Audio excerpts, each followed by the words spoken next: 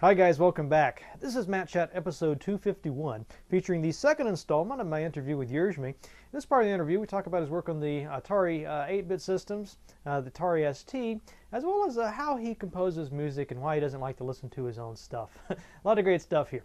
Anyway, we've got a lot to cover, so without further ado, here is Yerzmyey.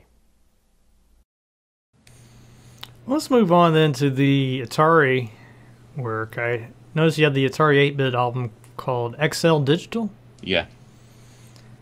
So what made you want to do an album on the Atari 8-bit?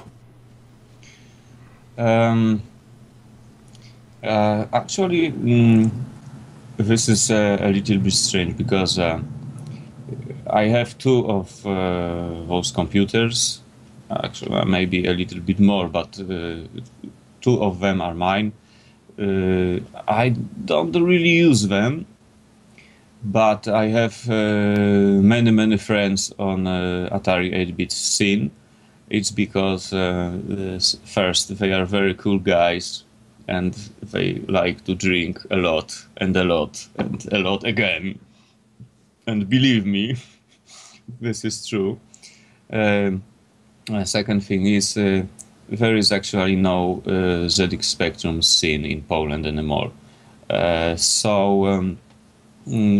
After some time, you know, we got old and we finished wars against one platform, 8-bit platform against another.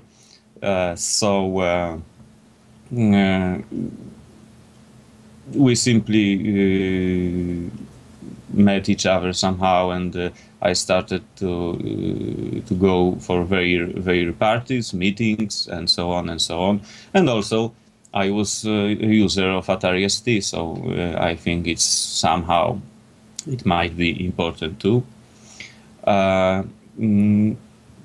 I never actually made anything serious for this computer, so I wanted to make something different. Of course, as usual with my primitive brain, the pocket chip appeared to be too complicated. Well, it was of course to be expected. So I chose a little bit simpler way for me and a little bit more difficult way for a coder of a demo. And I decided to try to make some mod files.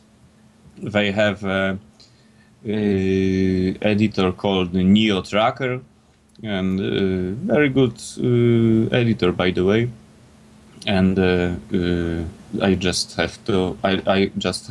to remember that I have only 50. Now I remember 50 kilobytes for the music, for samples and music itself. All the rest went for some code and stuff. So I simply wanted to make something for those people.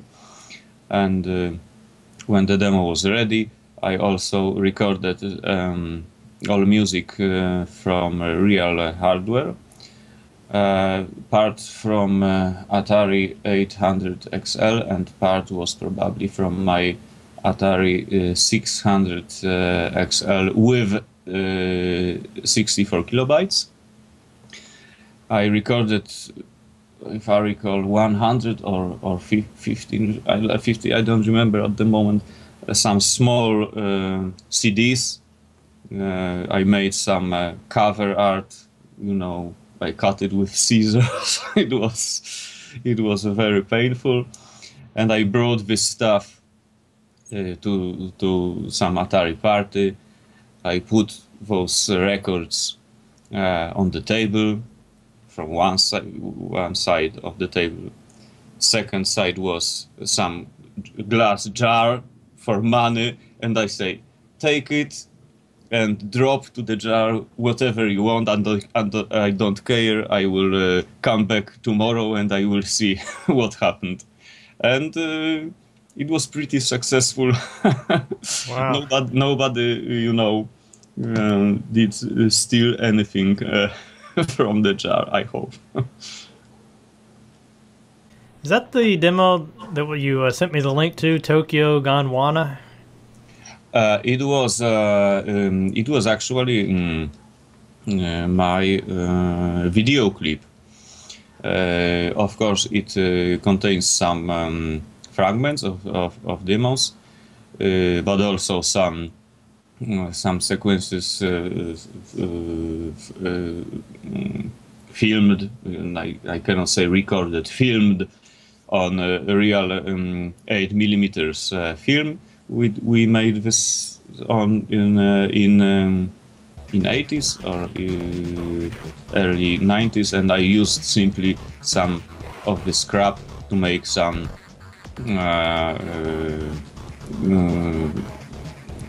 video clip with 80s feeling. I noticed at one part there's Alf playing the guitar. Man, yes. that is appropriate right there. And it was made, entire stuff was made by Larek. It's a guy from Atari 8-bit scene from Poland. And I didn't know actually what song would be the best, but I have chosen this Kraftwerk-like music, electro, techno pop stuff, and so on. And you could say this is my official video clip.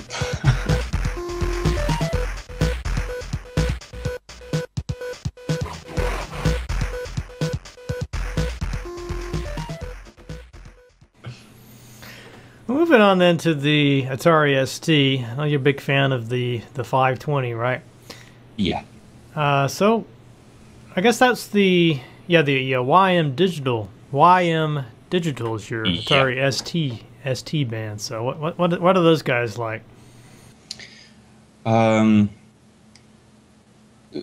Of course, I love Amiga very much. This is without doubt. However, this is very annoying to me that people somehow tend to forget about Atari ST, and this is a very good machine too.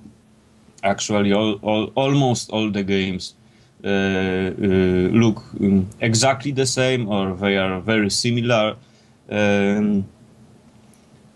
Sometimes also music, but of course Atari ST has Yamaha only, which means theoretically it should be able only to. The problem is, if you have CPU fast enough, you can make virtually everything on any computer.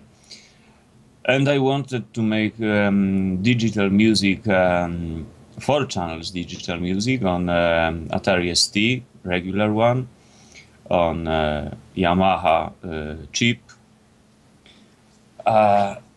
So we established a band with Factor 6, Czech musician from Czech Republic, musician from ZX Spectrum, now also from Atari ST and from Commodore 64, and I suppose also he makes something for Amstrad CPC. Anyway, first we were using standard software from 90s, so it was only 4 channels of digital music. However, later there appeared a guy who made a hex tracker that uses CPU very heavily and strongly to force really some strange stuff can can be took out from the regular AY chip and Atari ST. You can make as many digital channels as you want. I mean, depending on the CPU. However, as for me, I finally decided to use 6 channels on one Yamaha, one AY chip. This is some, I don't know. It's from one side it must sound not so bad, and from the second side, of course, the more channels, the better. So 6 channels is okay, and in the newest album of our band, I have several songs, and almost every one of them this is digital 6-channel stuff from regular Atari ST. Of course, everything except the CPU, everything requires RAM memory. So at the moment I have 4 megabytes, and this is enough. And I was even able to play concert lately. It was in the autumn last year. Of course, I had Amiga, ZX Spectrum, and also this time Atari ST.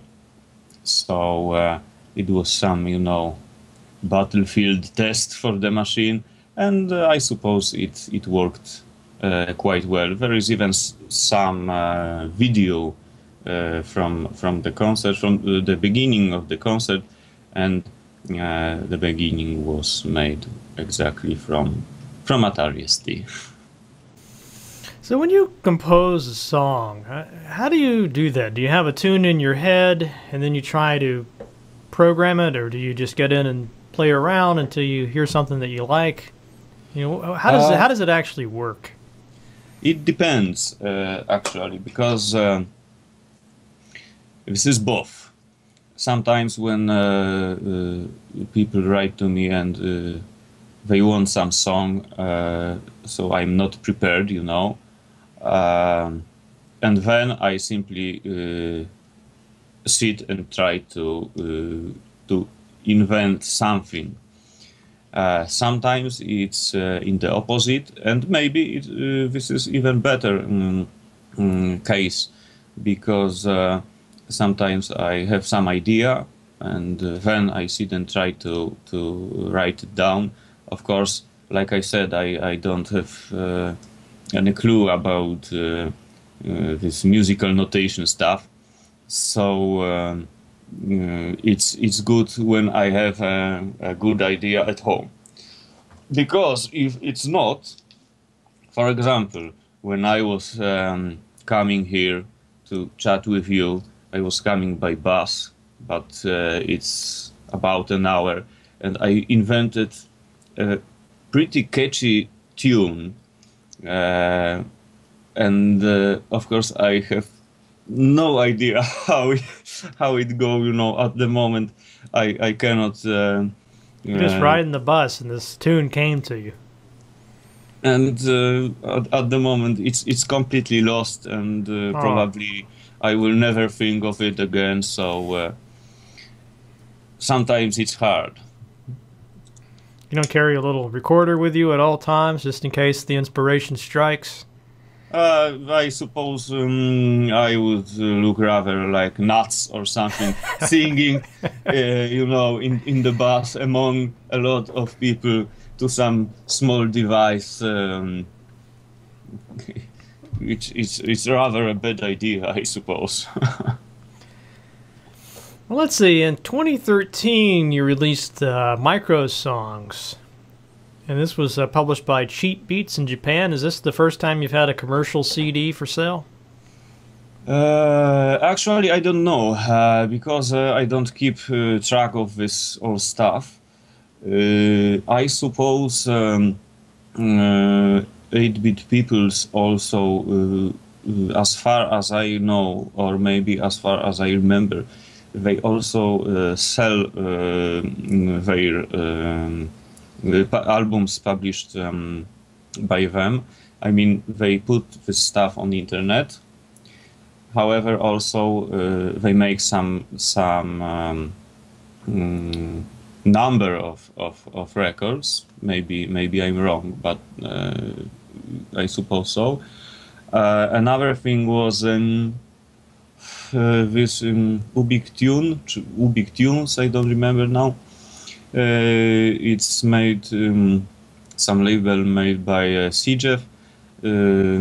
What's the strange light under my bed? Yeah. With in style of Tangerine Dream, but made only on traditional machines and some old computers, and they are probably somehow to some degree this is probably commercial, but this one mentioned by you is maybe it's a little bit more because they make physical albums in physical form, and also they simply charge, as far as I know, they charge for downloading. So the only free aspect here was online listening. So you might say maybe it was kind of first time in this way. Kind of just thought of something. So if we were to get all of the songs you've composed and just play them back to back, how long would it take to get through your whole oeuvre? I'm sorry, but I have simply the slightest idea. What do you mean? this time I'm just trying to wonder, how many minutes worth of music have you created? So if you took all the songs that you've put out there, and just played them back to back, how long would it take to get through the whole set? It would be rather huge. I don't know, and I wouldn't even try. But even if we use only some reasonable stuff and not the stuff made when I was almost a child, and if we even exclude some professional electronic music, and leave only chiptunes, modules, and this kind of stuff, I still think it would be a really huge amount. And like I said, considering the fact I don't remember even the titles of my own songs, so that amazes me that you told me last time you don't even like to listen to your own stuff, right? That's true, because this is very annoying. Annoying. Yes, like I said, I have to spend many hours while making it. Then I have to record it. Then I have make some not too big, but anyway, some mastering for the recording.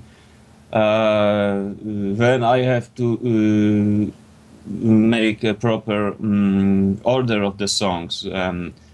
So I listen to it so often, that at some point I simply just turn it off, or maybe I have to get drunk. So this is it, and there is very few songs or very few albums of mine that I can actually from time to time listen without this again. No. For example, for many years I wanted to make a cover of Sailor Moon, because I'm a huge fan of manga, anime, and this Japanese stuff. And there is some cartoon Sailor Moon with sometimes with very good songs, J-pop, you know. And I wanted to make a cover of it. I realized this will be hard stuff because Japanese people like to make very strange chords in very strange places. This is still pop music, but this is really sometimes this is really hard.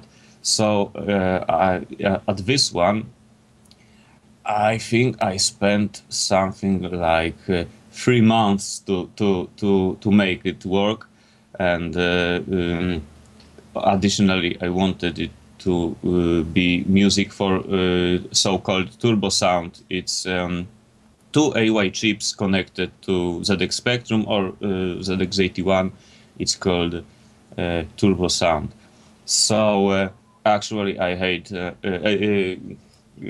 to Freud mistake. I had to make this song twice for two chips. Then I had to mix it. So yes, I can say I hate this now, and this is a problem because it was my beloved song from this cartoon. So this is how it works. I simply don't try to not listen to my stuff, and I don't do it.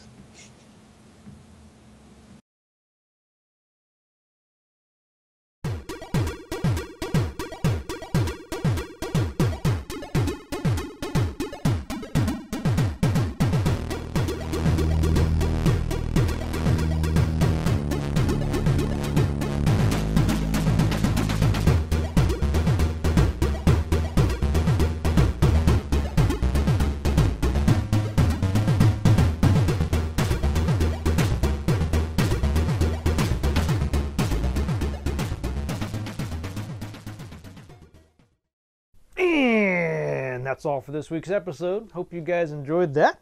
Should be back next week, but if not, it'll definitely see me in 2 weeks. Taking a little family trip. I'm going to try to get the episode done before then, but you know how things can get sort of chaotic right before a little vacation. So if you don't hear from me for a couple weeks, you'll know what happened. But I'll definitely get the third installment of this interview up as soon as I can. As always, thank you very, very, very much, guys, for your support of the show. Really means a lot to me. If you like to support the show, remember you can do that at any level. You want $1 an episode, $1 a month, $5 an episode, you know, whatever fits within your budget and what you think the show is worth to you. Any amount, I really appreciate it. And by the way, guys, I've got some fantastic interviews coming up you wouldn't believe. I got Fergus Urquhart. I've got Robert Woodhead is coming on. I've got Susan Manley and Ed Fries, one of the men responsible for the Xbox. So lots of fantastic stuff, believe you me. Really excited about these upcoming interviews as well as the reviews. And speaking of that, news from the Matt Cave, there's really only one major news item as far as I'm concerned, is I got my copies of the Divinity Original Sin retail box, the Kickstarter edition, also this really cool hardcover art book. You know, I know a lot of you guys supported this too. Hopefully you got the box copy because they did a fantastic job on this. It includes, or at least mine includes, there's different tiers of course. Got a poster, two different kinds of cards. I think these are just regular playing cards with of course, you know, the artwork. And this is some type of like Magic the Gathering type game. I really haven't had a chance to explore that. Stickers, a soundtrack, of course the cloth map. They even put that in a little Ziploc bag, make it even more nostalgic, I guess. Let's see what else. Of course, the printed manual, the DVD case. But this is just fantastic. And you know, every time I play this game, I've been playing the hell out of this thing. Probably got a couple hundred hours into it by now. But people keep asking me about it, and I do intend to do a review next couple of weeks when I get done with it. But just in general, right now, if you're on the fence about it, I say go ahead and get the damn thing. There's a few irritating things about it for sure, and it definitely is difficult. But overall, I really love this game. I haven't really gotten into a game this much in quite a while, so highly recommend it. You can get it on Steam or GOG if you don't have if you didn't back the Kickstarter. All right, so what about that ale of the week? Well, this week I've got the Old Chub Scotch Ale, and I'm pretty sure I haven't done this one already, but if I have, my apologies. I guess you can have fun seeing if I gave it the same rating and made the same sorts of comments. But it's a Scotch ale, which is a variety I'm not really familiar with. Not exactly sure even what it means. If they put a little Scotch in it, or if it's made maybe it's brewed in some of the barrels or something. But anyway, Scotch ale. It's apparently like Sputnik, according to the can. And this is brewed by the Oscar Blues Brewery out of Colorado, USA.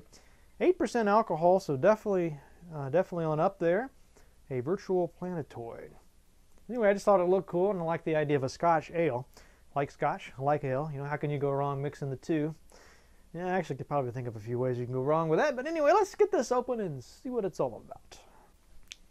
All right, so I got some of this Old Chub here in the rather excellent drinking horn. And as I sniff, I am pondering what an Old Chub is.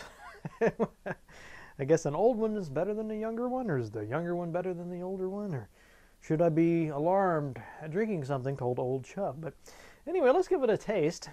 Oh, by the way, the smell, hardly there. You really have to be concentrating to smell it, but what I am smelling is something kind of cherry with a little bit of a smoky quality to it, so let's give it a taste. Taste-wise, very sweet, very creamy, very thick. Not bitter at all. Quite smooth, actually. And the taste, the things I'm tasting here, you get the sort of cherry, a little bit of a syrupy-like quality to it. A little bit of maybe a grape, like a grape nuts, cereal kind of taste. Let me try it one more time. Yeah, it's pretty good. Surprisingly light. It doesn't feel heavy, but very flavorful actually. So I'm gonna go. I'm gonna go a full 5 out of 5 drinking horns on this Old Chub. It's interesting. It's kind of hard to describe exactly how this tastes and smells, but definitely something different. And I like the fact that it's it's quite drinkable. You don't taste the alcohol. There's no bitterness at all. So I imagine a lot of you guys probably enjoy this Old Chub. All right, let's wrap this up with a quotation. So I was looking for quotations about music, and man, I'm really happy with the one I found. It's from Victor Hugo, the author of Les Miserables. It goes something like this. Music expresses that which cannot be said, and on which it is impossible to be silent. See you guys next week, hopefully.